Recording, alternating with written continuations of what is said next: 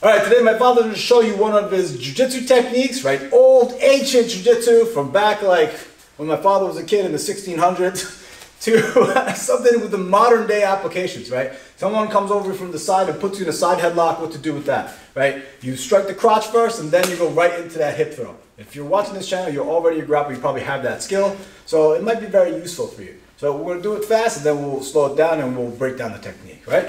About. Nice one. Woo.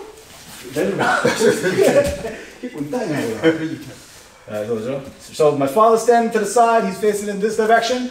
I go over and I put him in a front headlock here, the side headlock, okay? Notice the position of my leg and the position of my father, right? If the leg position were sort of in a different position, he'd probably most likely take me backwards in like a tiny Futoshi situation, right? So the position of the attacker is very important in this. So as I put him in the headlock, he does a groin strike first, okay? He already primed the hand around the back as the hand comes up around the waist, and now he throws his hips across, and now this is the classic Ogoshi Ukiwaza situation, right?